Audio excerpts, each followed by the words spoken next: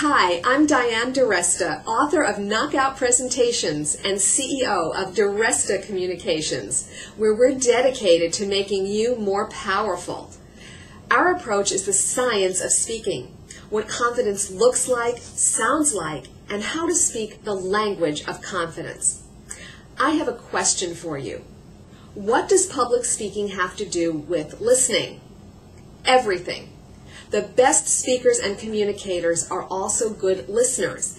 And even if you're speaking from a platform, there's always a two-way exchange between you and the audience.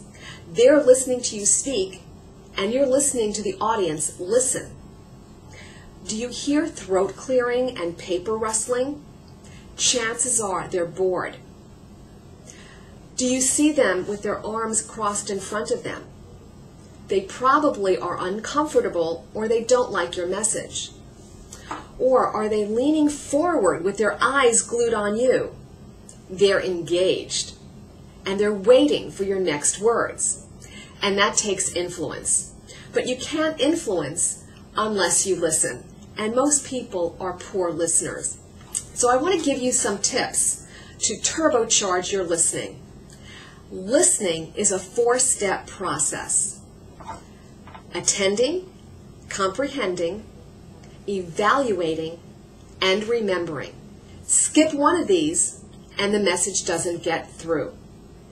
We are all in sales. A job interview is a sale, asking for a raise is a sale, and even getting followers on Facebook is a type of sale. And you can't be successful if you don't listen. Here's the good news. You can learn to be a good listener.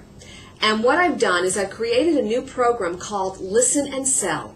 It's an audio MP3 and a companion ebook that will give you the process, the benefits, and the skills of listening, and an action plan to make you accountable. I know everybody can be an effective listener.